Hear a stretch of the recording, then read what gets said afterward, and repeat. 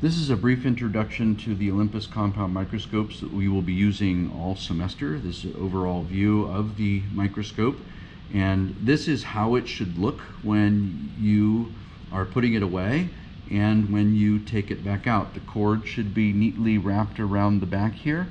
The stage should be all the way up with the shortest objective over the hole in the stage, and then we would have the cover over the top of this. You can see most of the controls for the microscope in this particular view. We will come back to this in just a moment. I need to show you something a little closer, so move the camera. Here you can see the ocular lenses. There's two ocular lenses on this compound microscope, and that we can move the distance between those ocular lenses. This is called adjusting for the interocular distance. No two people's eyes are the same distance apart, so we need to adjust for the interocular distance here. This takes a little bit of practice. In addition to setting the interocular distance, we also need to account for differences in vision between the left and the right eyes. And this microscope has what's called a diopter ring. And this is used for adjusting for the vision between your left and your right. When we're going to be doing our focusing, we're going to start focusing with the right eye first and get a nice clear image. And then we will use your diopter ring adjustment to be able to adjust for differences in vision between your left and your right eye. We'll show you that a little bit later with some more practice. Let's go back to looking at the parts of the microscope and describing a little bit of their function.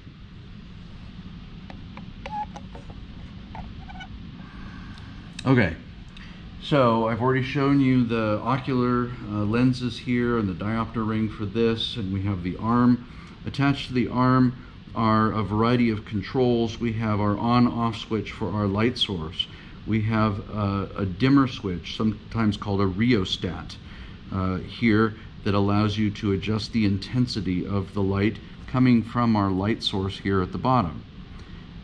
Along this side and along the opposite side down here along the base here are the focusing knobs. You have a coarse focus on the outside ring. The coarse focus moves the stage up and down a lot. Set inside of the coarse focus is the fine focus knob, which moves the stage up and down in smaller increments. You also have two stage controls here. The top stage control is this ring, and this ring, when you turn it, it moves the stage forward and back. And when you turn this ring on the bottom, it moves your slide clip left and right. So using a combination of these two things, you will be able to move the slide anywhere on the stage. Continuing underneath, we've already shown you the light source under here. Right above that is something called a condenser. And you can raise and lower the condenser. We're not going to go over that right now. We'll save that for some more advanced techniques. We're going to start with the condenser at its uppermost position. The thing that you do need to note is on the condenser there is a lever. This lever right here is able to move left and right. And as you move it left and right, you'll be opening and closing the iris, and that adjust not only the light level that you have inside the scope as you're viewing it, but as you decrease the light, it also increases your contrast. Some of the things that we're going to be looking at in the microscope are very transparent or translucent. Difficult to see some surface or sometimes inner structures of those things if the light is too high. We'll get to see that when we're looking at our aquatic and terrestrial microbes later on. But if we need to increase the contrast, we will actually close this lever a bit here on the condenser to decrease the amount of light. It also increases the angle at which the light is bent, and therefore you get more contrast in your image. I'll show you how to do that a little bit later. Right up here, attached to this piece here, is called a nose piece, sometimes called a turret. And on this nose piece, you will notice that there's a number of objective lenses here. There's an objective lens that says 4x. There's an objective lens here that says 10x. There is an objective lens here that says 40x, and another objective lens here finally that says 100x. So you can rotate between the different objective lens powers by rotating this nose piece or this turret. And when you get an objective lens seated directly over the hole in the stage, you will feel and hear it click. So as I said, we're always going to start with the shortest objective and the stage all the way up. In this configuration, it protects the microscope objective lenses the best way possible. So this is how you'll start. First thing you're going to do when you're using your microscope is you're going to need to plug it in. And after you plug it in, we're going to turn on our on-off switch here to turn the light source on. You also will need to get used to cleaning your microscope before you start. To do that, we're going to use some of this microscope cleaning solution, and we're also going to be using some lens tissues. All you need to do is put a couple of drops of cleaning solution on there. You're going to wipe those on the objective lenses to clean them off, and then use a dry section of the lens tissue paper to be able to dry that as well.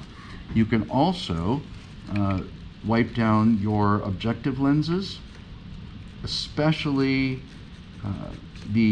finishing with the oil immersion lens, the last one, the 100X, because that could be the dirtiest.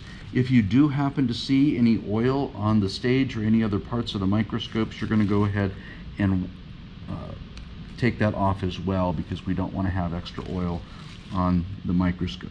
Let's put this back to the 4X objective, and we will go through the focusing steps here. Assuming that you have your interocular distance set properly and you've adjusted your diopter ring, you're going to put your slide inside of a slide clip, and I will show you a little close-up picture of this. When you put the slide in the slide clip, the left-hand corner of the slide is back up here against the slide clip.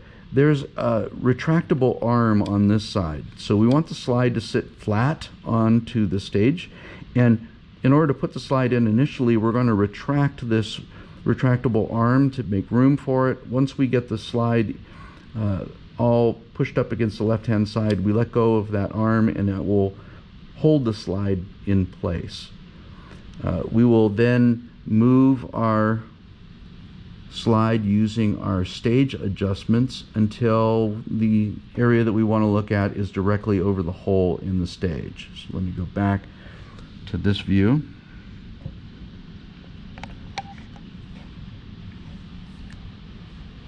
As I said, we will start with the shortest objective here.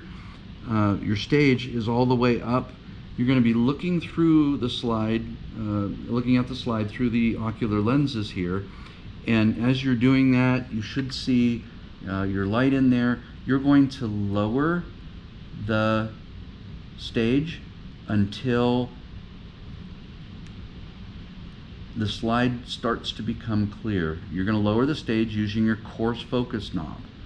After you've used your coarse focus knob and you get an image there, you're going to be able to fine-tune that image using your fine focus knob.